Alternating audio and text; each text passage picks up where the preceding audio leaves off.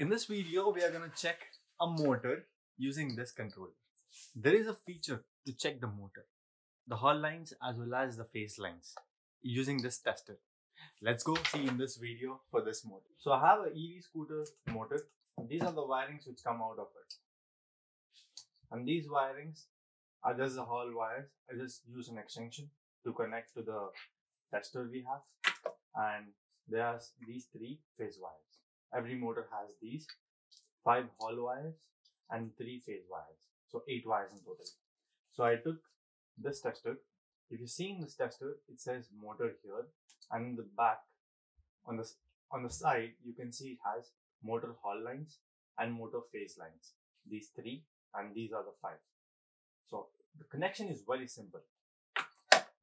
You take the hall lines which are extended and you connect to the motor hall line. You plug it in. It's tight. Then you take the motor phase lines, these 3, okay, and you take the phase lines from here, the motor connection, and you connect all the 3 combinations to the same colors. So I go with green. Then you can connect the yellow and blue. Once you do the connection, it's very simple. Hall wires are connected, phase wires are connected.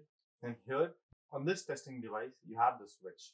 When you press the switch, you have a blue light blinking here, HA blue, which is, when I move it, you can see all the 3 lights are blinking in simultaneous. This is a position where at once 2 lights should turn on. And if I just keep moving, I think the wire is loose somewhere. Because, let me see.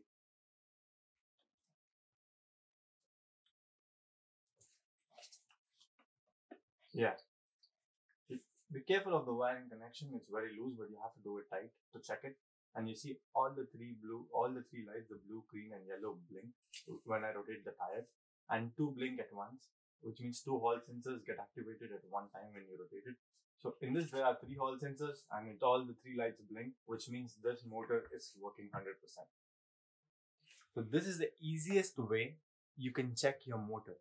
With this device, you can check your electric scooter, electric bikes, you can check any motors with this method.